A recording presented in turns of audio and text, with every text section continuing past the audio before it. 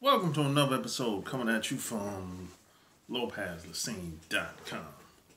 So today, I want to talk about some of the easiest money that I've ever made. And it's probably not going to be where you would like.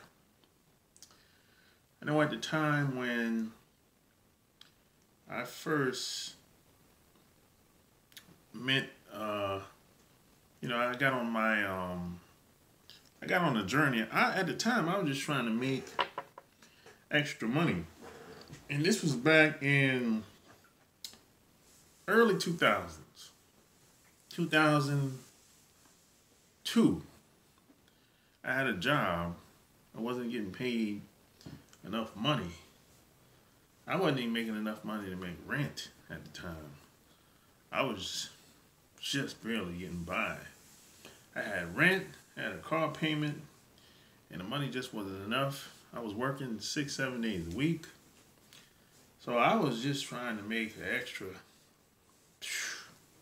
$300, $400, $500 at the time. And I did just that. And I remember, man, this is when MySpace was out. And a couple, maybe 2, 3 years later, Amazon was out. And at that time, this is 2007. And Amazon was selling books at the time. I remember when Amazon first came out, they were selling books. And I always had a lot of books. But I had a couple of books that I wasn't reading or didn't like at the time. And at the time, not only were Amazon selling people's books, they were actually reselling books. So if you had a book,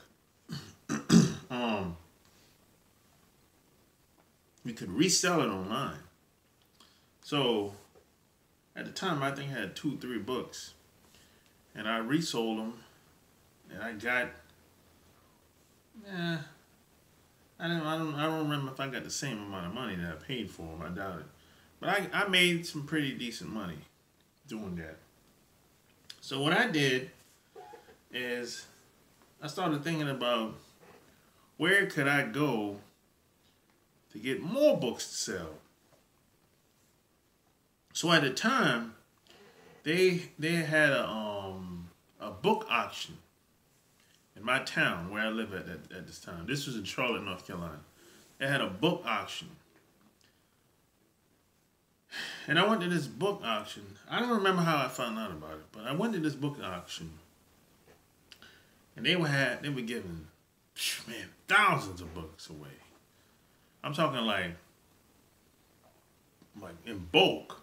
You might have had like 200, 300, 500 copies of books. All kinds of books. Some books that were out of print. Some books that were like 100, 200, 300 years old. Books I never heard of at the time. And people were buying them. People actually wanted them at the time. And I never heard of any of these books. Because at the time, I wasn't reading as many books as I do to this day. So I saw a lot of people bidding on these books. So at the time, the cell phone wasn't like it is today. I don't even know if Amazon had an app back then. I don't think so. So I couldn't, like today, if I see a book somewhere, I would go to the app on my phone and check the price and all that. Back then, it wasn't a lot of that going on. I knew I wasn't thinking like that. And apps wasn't like it was today, 10, 15 years ago. You had to find out stuff through word of mouth back then in the early 2000s. Even 10 years ago. It wasn't like it is today. There wasn't a lot of access 10, 15 years ago like it is today. So what I did, man, I started buying big bulks of book. I started selling them on Amazon like crazy. eBay as well, like crazy. But the only problem with that is that was good money. But I run out of books. Then now I got no more money left. So it might take me 3 to 4 months to sell out 500 books. All right? Then when I run out of books, I might go another 6 months, 6 to 12 months without another auction to go to in my city at the time. So I'm like, there gotta be an easier way to do this, right? So I'm like, at that time, I was like, man, why don't I just write my own book? That way I'll never run out, right? So what I did is I started a blog. Because at the time, I didn't know how, I didn't know you could back then, self-publishing was expensive. And you had to pay like thousands of dollars up. I think it was like, somebody told me 10 G's up front. I think it was like 10,000 up front for a certain amount of copies. I think like 500 copies. It was like $5,000, and I think 1,000 copies was like $10,000, something like that. Whatever the price was, I didn't have it. I know that much. And these were hardcovers too. There wasn't no paperback at that time. You couldn't print on demand. None of that stuff didn't exist like it does today. So, and at that time, I never thought about trying to get a publishing deal. I just never thought about it because I wasn't writing. And I just never, even to this day, I've never tried to get a major publishing deal. I just never thought about it. It's never crossed my mind, believe it or not. So I started my blog, and I started getting a lot of views on my blog, and then I started a YouTube channel. I have another channel, a dating, relationship, and traveling channel, basically. And it kind of took off, started getting a lot of views, and I started getting so many questions. So what I did, I just decided to put it in a book. And this is the second book, Love Can't Wait. Now, in the first book, this is actually, I don't think I have the first. I don't have the first book around here. But this is actually the second book. The first book was a book called A Chicken's Guide to Having Women Beg for You, Sex, Lust, and Lies. That was the first. Actually, here, give me a second.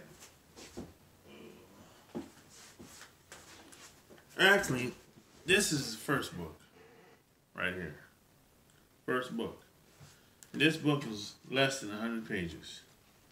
But a lot of people like this book. A lot of people like this book. A lot of people like this book more than this book. I thought that was kind of weird. But anyways, so what happened is, this book, at the time, I didn't know how to promote anything. I didn't know how to promote the book. So what happened is, I went to a conference, and I learned how to promote almost anything you could ever imagine, online and offline. And then, so 2 years go by. I sold a couple hundred copies of the first book. And now I'm writing the second book. And this book, which is the second book, just started flying off the shelves. And, it took me about Really 6 years to get all this stuff together. So this is probably some of the easiest money I ever made because I didn't have to go to the auction no more to sell other people's books because if you don't, I kept running out of products. That was the whole problem. And I kept running out of money. I had two problems. I kept running out of product and kept running out of money. So when I started writing my own stuff, my own books, I basically killed two problems. I don't run out of my own books. I can't.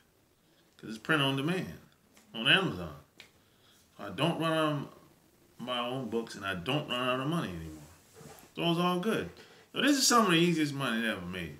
That's the whole point of me telling this story and doing this video.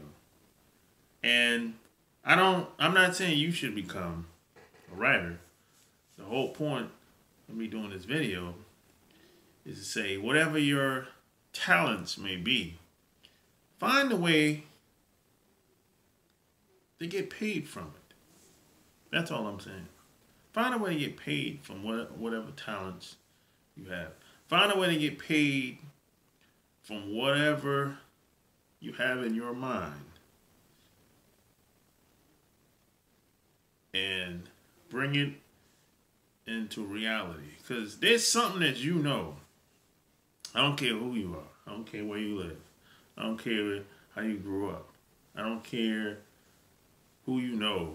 I don't care if you crippled or disabled. Whatever. There's something that you know. There's something that you can do that comes easy to you, but not so easy to everyone else. And there's somebody out there that's willing to take your advice. And there's somebody out there that's willing to take their hard-earned money out of their pocket and pay you for it. No doubt about it. So, hey, any questions, any concerns of how to go about taking your talents and getting paid from it, go to digitalmarketingfast.com. That's digitalmarketingfast.com. And I'll be sure to put the link below as well. So, hey, if you like this video, give me a thumbs up, share it, and subscribe to my channel. So until next time, I'm out. Peace.